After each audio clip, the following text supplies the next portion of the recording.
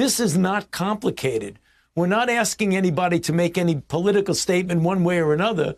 We're saying try and save your life and that of your family and that of the community.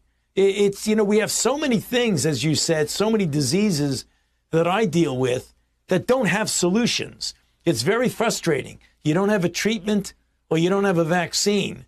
Here we have a vaccine that's highly, highly effective in preventing disease and certainly in preventing severe disease and hospitalization. It's easy to get, it's free, and it's readily available. So, you know, you've got to ask, what is the problem? Get over it. Get over this political statement. Just get over it and try and save the lives of yourself and your family.